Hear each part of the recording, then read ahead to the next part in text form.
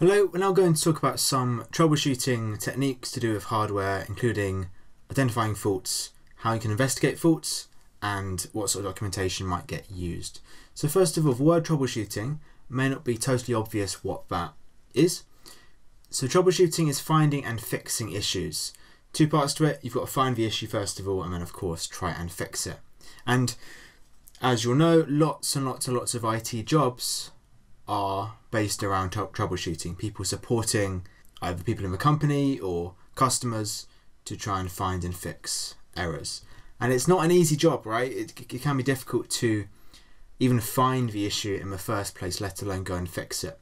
And so it's useful to go through some formal fault management. So the sort of steps you need to go through if you are working in hardware troubleshooting. The first step is to figure out what the problem is, right? So this might be really obvious, it might not be obvious. This isn't trying to figure out what exactly is causing it yet, we're just trying to see what the end result is. So often this will involve asking the user. If it's yourself, well, you would have noticed the problem. So it's just seeing what the end result is. But then afterwards, you've got to try and figure out what the cause of this problem is. And that can be tricky. And you might try and predict this, so you may not know for sure. Usually you won't know for sure until you actually try and fix it. So you're only predicting. And you might be able to get at the cause through using particular tools, such as installable tools, and we'll go through some in a minute or two, but also just generally trial and error. I've always found, looking at each hardware component individually can be useful. You might be able to unplug an expansion card or unplug one of your storage devices, whatever it is, and try them one by one to figure out the cause. That can take a while, of course. And the third step, much easier said than done, but you try and then solve the problem. So that might be, in many cases, replacing the hardware component you've thought caused the issue. And then you've got to test it, right? If you are working in troubleshooting, you can't just give back the computer after the third step. You've got to try and see if it's fixed or not.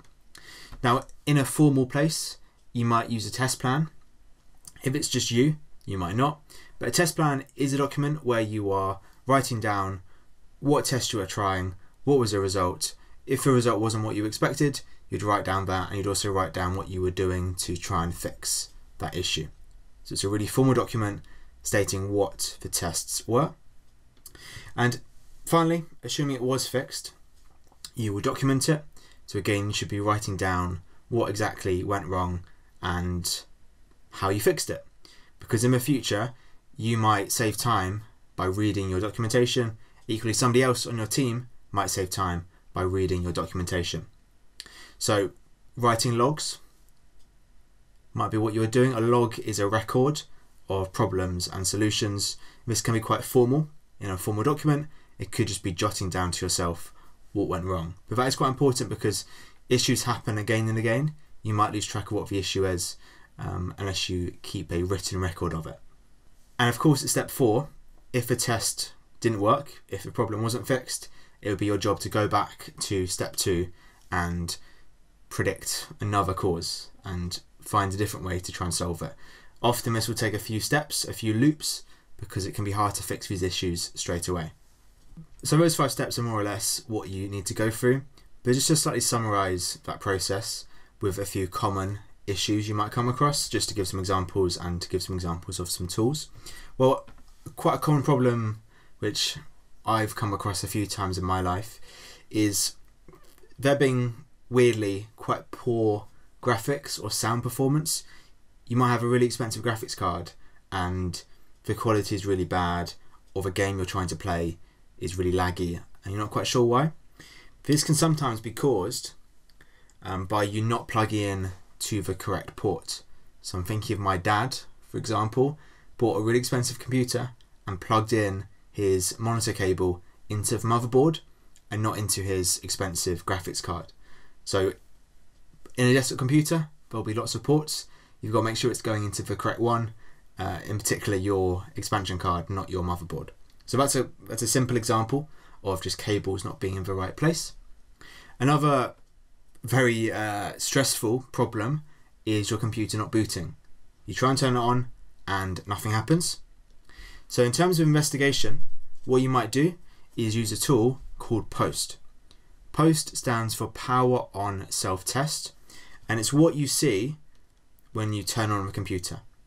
So just before it boots the OS, you see usually a flash of a black screen, usually your motherboard company, and it might give you a message like here it says CPU fan speed error detected, and it gives an advice on how to fix this error. So POST will run some tests, it will diagnose some problems if there are any problems, and just by looking at that screen you are able to hopefully fix it. So you might have to take a photo, you might be able to pause it, press F1 to run a setup menu, a few different steps involved. But also occasionally it might not boot at all. You might never see that screen. If the issue was with your graphics card, for example, you might never see that screen. So instead, a lot of motherboards have a mini speaker plugged in. And some people see that in their expensive computer and think, what is the point of having a tiny speaker? Like, what benefit does that give? Well, what it does, if you can't even turn on a computer, this may beep. And you might have heard of a computer turning on and beeping. The beeping is indicating an error, and the number of beeps is an error code. So you can Google, 5 beeps, what does that mean? So it's a way of giving you an error message even without you seeing it on screen, because if the issue is with your monitor or with your graphics card, having a nice menu is not very useful. So POST can be good at finding errors with booting. And then of course, whatever information you've gained from POST, you can replace or fix the broken component. To give another example of a common error, well, another scary one is a stop error. So a stop error, more informally, is called the blue screen of death. It was what I showed in the first slide.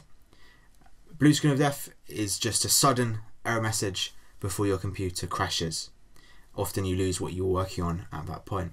And this can be caused by lots of different things, loads of things really. And so your investigation might involve looking up the error code, because usually on this crash screen, it'll give you a code. You can look it up, maybe online, maybe in a manual, so a written document, and you might be able to look up what the error means, and it might even give some suggestions on how to fix it. To give a couple more examples, and these are all ones which have happened to me, that's why I'm giving them, because I've had to come across this myself. Well, I had a while ago an issue with my laptop where it would suddenly crash out of nowhere. You'd be mid-task and the laptop would just crash with no warning. No blue screen of death, just a sudden crash. It would have to restart after that point. Now, my investigation was quite a short one. I figured out after a while that it happened when lots of programs were open at a time. So I had loads and loads of tabs up, loads of programs open, which meant my RAM was full. It was at full capacity. There was no space to store more stuff. And so when I opened more programs, it caused the RAM to overflow in effect and crash the computer. So the fix was to increase the RAM capacity. So it was an issue with hardware, kind of. Nothing wrong with the RAM, it just wasn't big enough, I found. And another error which actually I say these happened to me. This hasn't happened to me. It's a bit of an old-fashioned one nowadays, but still can come up in exams. Now, this is not old-fashioned because computers can be slow all the time, but slow running computers can be caused by an issue with your hard drive. And hard drives are not used as much, that's why I say they are a little bit old-fashioned. So you might think, well actually, are most items in this very slow computer stored on a hard drive? And if they are, it could be a sign that the hard drive is fragmented. And so what you might do is run a defragmentation tool on the hard drive, and that might well speed it up quite a lot. Of course, you could also replace it with an SSD. That would fix it permanently, but defragmentation is a tool you can mention in an exam. So the idea is, over time on a hard drive, when you delete stuff, when you add new files, when you add new data, things start to get separated. So here I'm using colors to represent different programs and data, but over time it's getting scattered. Right, the kind of yellowy orange one is kind of separated in 4 places, the other orange one's in 2 places, purple is together. But the point is, as stuff gets separated, every time you want to access the 2 oranges, you've got to go to multiple locations. So if you imagine that disk spinning really fast, it's got to go to different areas of the disk to access the data.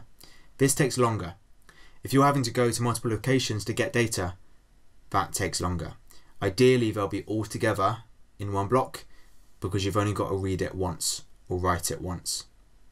So stuff getting scattered, fragmented, is not a good thing, and it happens over time. So what you could do is run a defragmentation tool. What this does is rearrange the data so it is stored together in clusters. So put it so that ideally all of the data is stored together, or at least much closer together. This speeds up the disk, it speeds up your reading, it speeds up your writing, because you haven't got to go to multiple locations, it's all together and much more organized. This doesn't really happen with SSDs. There's not really a bad effect, only really happens with magnetic hard drives.